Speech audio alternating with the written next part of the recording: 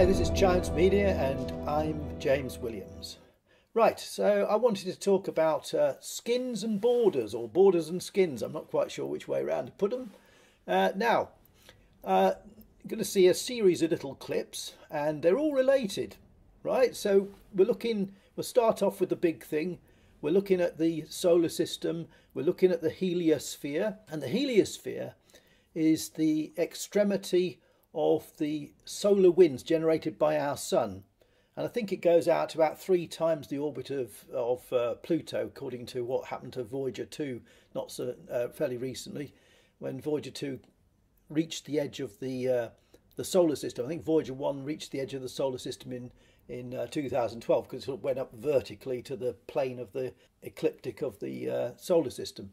But anyway, and what happened was the solar winds became non-existent, and that's when it's like a barrier, if you like, almost like a barrier by the force of the solar wind peters out and becomes sort of dissipated as such, and the cosmic energies take over from that point onwards. But the heliosphere protects the solar system, if you like, from a lot of cosmic rays coming in from elsewhere, from other parts of the galaxy. And then you've got the Earth itself, protective shield that again protects the Earth from a lot of solar energy and some cosmic energy as well that gets in past the heliosphere. You know, if you look at Mars, it's a barren planet. It's got no strong magnetosphere. But the Earth's got a magnetosphere, an electromagnetic, and you see there's a barrier there that the Earth itself has got, and of course then there's the atmosphere. That's another barrier, because if it wasn't for the atmosphere, every meteor that ever existed would be raining down on our heads, and a lot of the smaller stuff in particular gets burnt up in the atmosphere. So the atmosphere is a barrier. And you look at a seashore. A seashore is a sort of barrier, if you like, between the land and the sea, between a liquid and a solid. Kind of important. All these little barriers are important. And we go even further. You get terrain. You get terrain where people live, and they create countries. And the idea usually about a country or a state or a tribe, it's usually in tribes. Countries are sometimes forced together with different tribes that don't really like each other but have a sort of common interest. But if you look at a tribal setup, they have shared beliefs, shared values. They have certain contributions towards that tribe that they can bring. Not always, but often do. But in a sense, to get into that tribe, to become a member of that tribe is not so easy. You have to marry into it. You have to be accepted very often. And you've got a skin. Your skin is a barrier against the external forces. It protects the internal organs. I mean, the skin itself is the largest organ. A lot of people don't realise that. But the skin protects the organs from infections and from dirt and everything else. Sun rays. It keeps you it keeps the temperature regulated of the body. It's important. And you go into the structure of like blood cells have got well, I wouldn't say a sphere because they're sort of squidgy things, aren't they? But they have a barrier around them. And when cells get infected, it's because some virus has penetrated into the cell and starts replicating itself and causing problems before it spreads to other cells and makes you feel really ill. So all these things, when you look at them, everywhere you go, and within the body's got loads of different sort of barriers. I mean, the heart is distinctive, the liver is distinctive.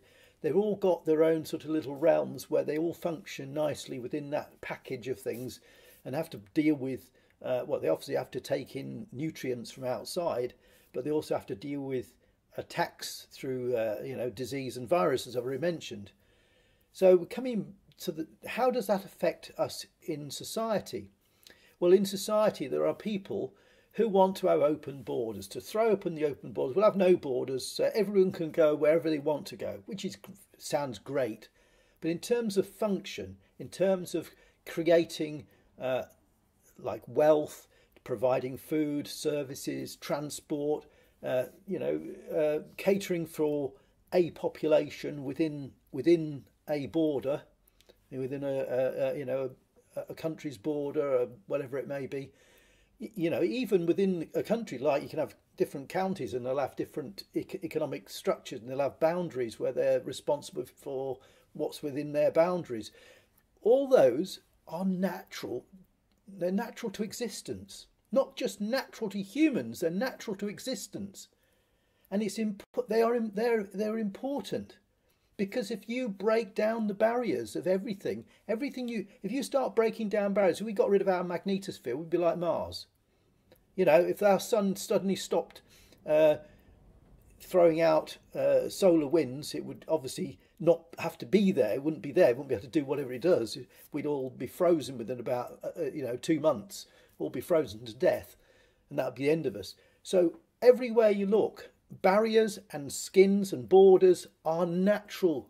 They're natural They're natural to existence and important for existence. To throw open borders is recklessly playing with properties that you don't really understand. Nobody understands, and it's extremely dangerous to do that. A cell that loses its skin becomes disrupted. It's destroyed. It's the end of it, and you end up with horrible disease like Ebola and things like that. That's like the symptoms of it. So those people who are trying to press for open borders, thinking we're all one brotherhood and whatever, no, we're not. Most of us are very different to each other. You get a group of people, you can see within humans anyway, they have trouble. You take about 20 people and there will already be divisions between individuals who don't like each other that much or a favourite towards others. This is part of it. You can't expect homogeneity within a populace which is in a state of constant flux. You've got to have borders and some kind of control. Otherwise, you can't organise yourselves properly. You end up losing everything. That's what I'm trying to say. It's not a case of being racist or xenophobic. That's a load of garbage. That is a load of mumbo jumbo garbage. It's reality. Because people want to protect their borders does not make them xenophobic. It does not make them racist. That is a false claim. And look what Lenin did. 6 million Ukrainians starved to death. The Gulag set up. Wasn't all Stalin's fault. Stalin was a nasty piece of work. But Lenin was responsible for the ideology that created that. And he wanted that as well. If you ever get a chance, there's a really old recording of the philosopher Bertrand Russell, who, I don't know when he died in the I don't know when he died.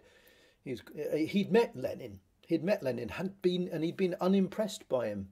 And he was kind of left disturbed when Lenin talked about the killing off farmers who'd managed to gain properties and that, and laughed in an insane way.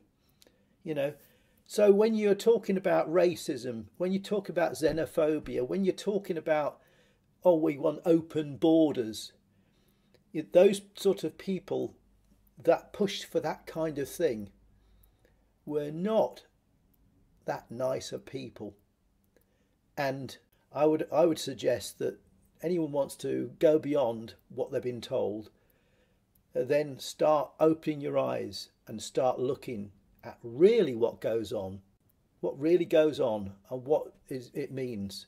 And before you start throwing pejorative terms around, you look at yourself first to see where you stand about it, because it seems to me that those people who throw these terms like racism and xenophobia are pretty nasty people.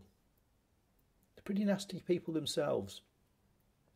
And they have a degree of racism in them, I think, already. And they try to transfer it onto others. Oh well, until next time, thanks for watching. Take care of yourselves.